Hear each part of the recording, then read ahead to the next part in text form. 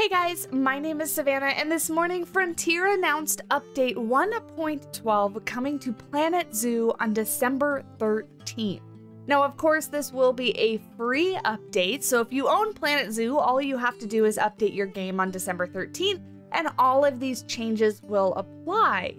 And, of course, we are hoping for a DLC here soon, meaning that we likely will see that same DLC on December 13th, with announcements coming either tomorrow, maybe early next week.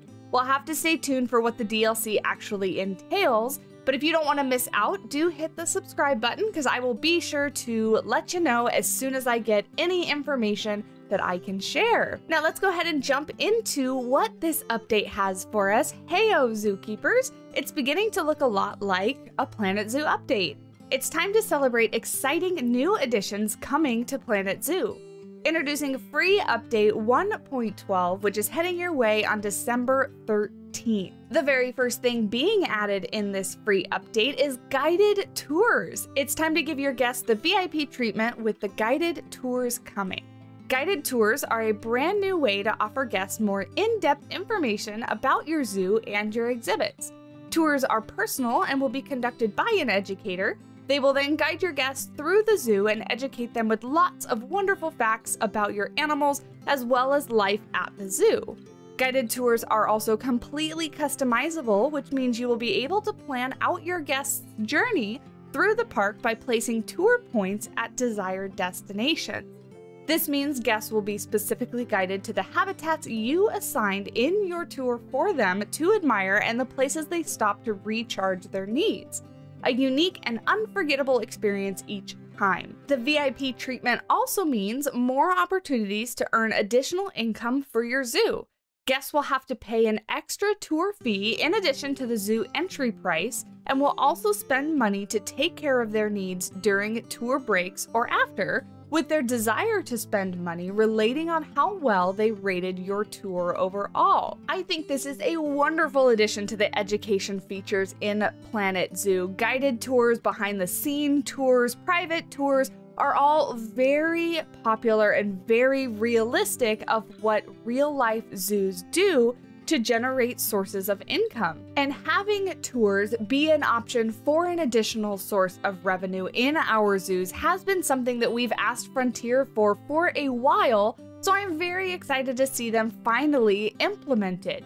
Now, I do hope that these tour points that they're talking about, that you can place down to set the different destinations, I do hope are relatively small or easy to hide. Some of the education things, like the keeper talking point, is a rather big speaker object, and although you can hide it, it does get a little difficult sometimes. So I'm really hoping that whatever little node or little object that they have us place down is relatively small. I'm thinking like the VFX object, the little black object that you can place down where your VFX come out of. I'm really hoping that it's something similar to that and that it's easily hidden in your decor. For those of us that don't want it to be visible and we want to integrate it into the kind of surroundings of our zoo. Another thing that I'm potentially thinking you can use this for is, since we can place down these tour points anywhere in our parks that we'd like, you probably can put them in your backstage areas as long as the pathing is something the guests can walk on, I'm imagining.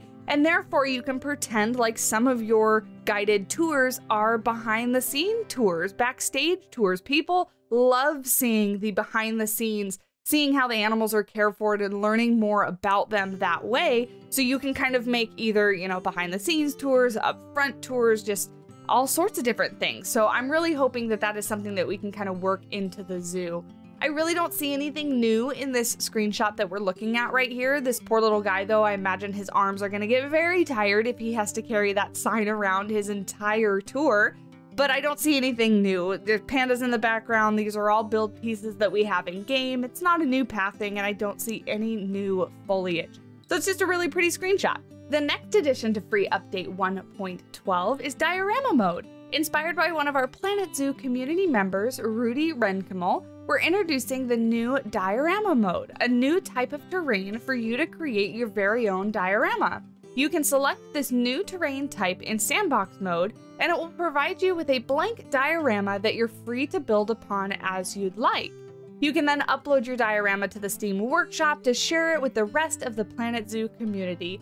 I think this is such a nice little addition. Rudy Renkamel is a wonderful creator and started this kind of diorama trend a while ago, so the fact that they have taken that from their community directly and implemented it into the game, I just think it shows how much Frontier really does care about their community and their community members. So this is a wonderful little addition. If you haven't made a diorama yet, this is your chance. And it looks like they've given it a really cool background in that it's kind of just floating in like this white sky kind of background. So I think that's really cool because then we don't have to create kind of the simulated blank backgrounds with the build pieces like we were doing before. So really cool that they have added this into the game. And last but not least, the Bulldozer tour. We've also made removing things in your zoos a little faster by adding a Bulldozer tool in update 1.12. It's now faster than ever to remove a large amount of scenery, path, and objects in your park. You also have the ability to mix and match what type of objects you want to remove with the Bulldozer. Combining the functionality to remove multiple types of items at once using one tool is sure to make the experience of building and rebuilding more satisfying and streamlined. This is awesome. So if you guys are not new to the channel, you'll know we are remodeling River Rock Zoo right now, and the start of every build includes me deleting a whole bunch of stuff, and right now with the multi-select tool, it's really easy to delete build objects and foliage, but things like pathing, benches, trash cans, and stuff all have to be deleted individually, and it is a bit time consuming. So this Bulldozer tool, I'm hoping does include trash cans and benches, but it'll make it really easy to remove all those things from River Rock when I'm remodeling. And I love the addition of the fact that you can kind of select which object it's going to delete, meaning that if you have done a whole bunch of foliage in one habitat and you're really not happy with it, and you just want to select the entire habitat and delete just the trees and plants that you've placed down, we should hopefully be able to select that. So I think this is a wonderful, more quality of life update for the game, just like they said, making things a lot more satisfying and streamlined. As always, these exciting new features in update 1.12 come with various fixes and quality of life additions, which will be included in the full patch notes upon release.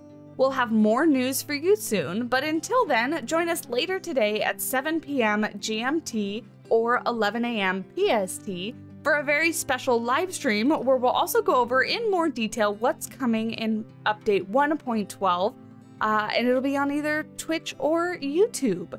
So that's it. And to be honest, this is a fairly small free update, and that leads me to believe either one of two things.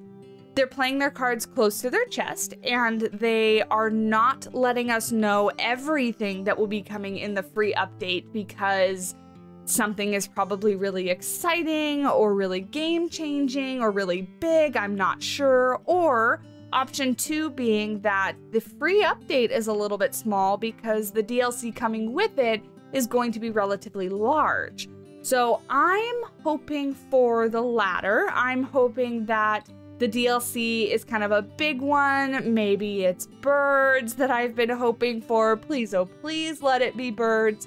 But either way, this free update as it stands right now is a lot smaller than a lot of the other free updates. So there potentially could be more content that they're just not showing us right now, but it's the end of the year, so I'm really hoping for something big from Frontier. And you guys know how much I've been asking for birds over and over and over again. And after we got that bat exhibit, I'm really hoping for smaller aviary type birds that fly around. So hopefully, fingers crossed, that's what we'll be seeing.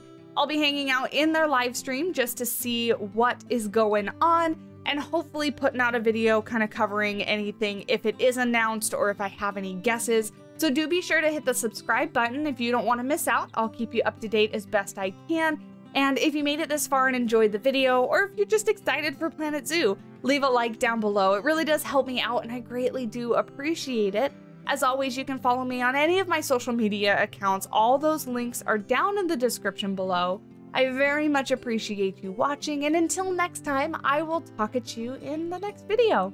Bye!